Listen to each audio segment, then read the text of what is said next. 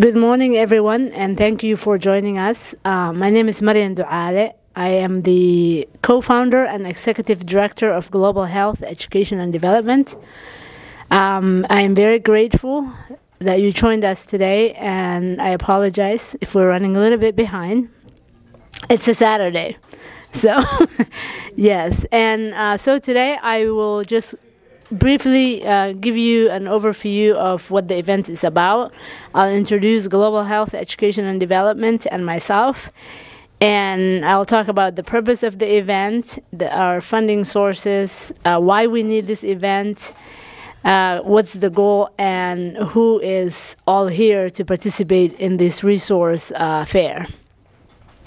So as I mentioned, I'm the co-founder and director of Global Health, Education, and Development, short for GHEAD. GHEAD is a nonprofit organization. It was founded back in 2011.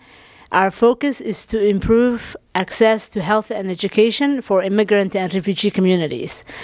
We focus on that because the co-founder and myself were both in this space where we were helping a lot of communities with accessing healthcare and education and other essential services.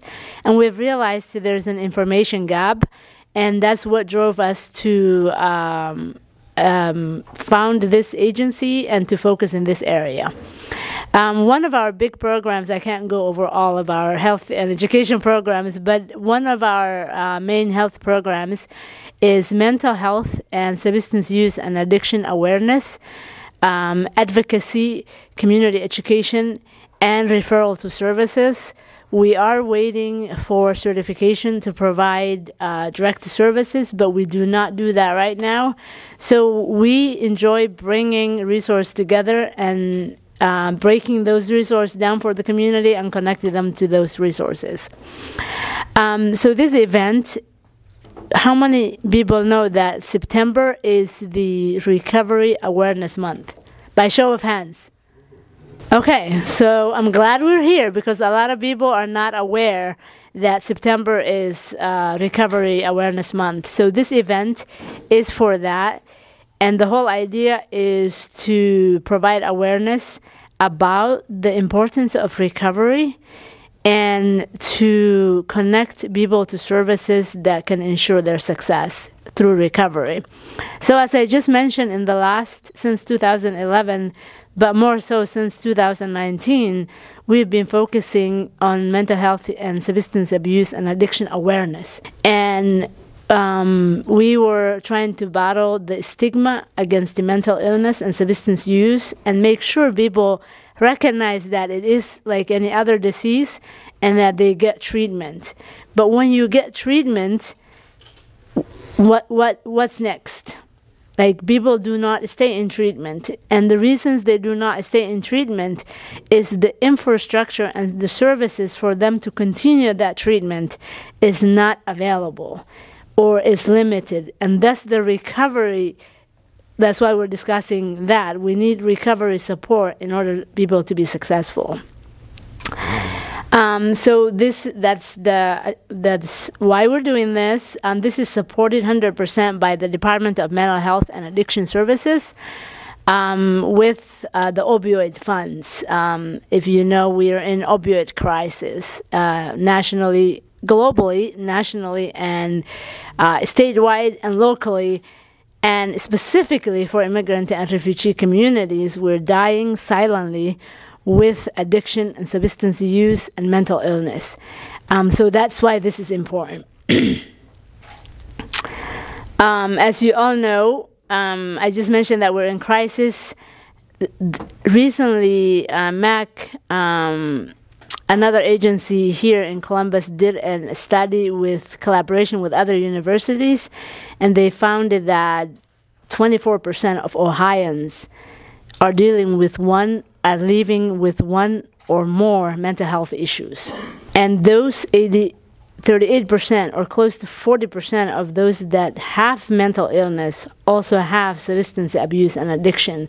So these are two issues that are really touching in every community, all Ohioans, regardless of faith, culture, color of your skin, and that's why we have to have these discussions, even though Sometimes some communities might think that's not the case, but this is really indiscriminate when it comes to who it affects. So the goal today, others will be here at this podium going more in depth, talking about their services, but the goal for us today is, one, for us to understand what recovery means and why we need recovery support, and two, to provide a space where we can share resources. So then once you learn this is an issue or something we need, then you have to know where to get the information you need. And this is exactly why we're here, is to share resources. And so if you, as you are coming in, you are seeing the tables out there. We have a lot of providers out there and many more that really we had to pull this together in a short notice. We have many more resources that we will share with you in the future, inshallah. But the vendors are out there right now, and I will name them in few. And those providers, so support and recovery support is not just about getting medication or getting therapy or stopping substance use. It's about having housing. It's about having a job. It's about having enough food. It's about having healthcare services. And these providers work in these spaces. They ensure those that are recovering from mental illness or addiction and substance use have the services they need in order to stay in their path of recovery. And the partners that are here today include Unique Foundation. Dr. Duale will tell us a little bit what they do. He's here with us. We have our helpers. Dr. Dorothy Hassan is with us to educate us about their services. We have Bakai Ranch. Nafisa Jamale should be joining us soon. We have Alphys House. Donna and her team will tell us what they do. We have Community for New Directions. We will give them opportunity if they want to come up and say a few words. If not, we have the flyers out there. And then we have NAMI Franklin County here with us. And Regina is also going to be part of a discussion that we will have, inshallah. Also, we have with us today three other organizations with us, four actually, that do not have tables out there, but they're amongst you.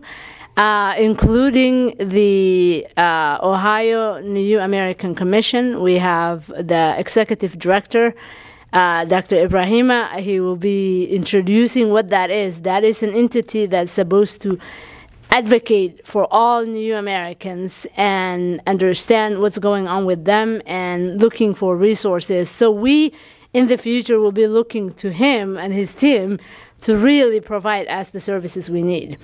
We also have Brother Deba here with us, the New American Magazine. He will tell us a little bit about what that does for us. We have Sabak, and we have the whole team, and Abdurrazak Ahmed is here, the director. They're also trying to mobilize the communities and make sure people are engaged and politically involved. And recovery needs policy, it needs funding, it needs support in every level. So we need those that are working in policy, those that are working in housing, healthcare. So it's really a holistic approach. We have Abdi Shakur and his team, Talawadag, and are also here with us.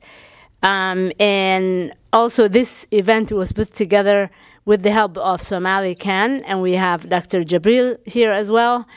So yeah, we have a full house of resources, and you will hear a lot about those. And I thank you all for being here. And that's my spiel. Thank you.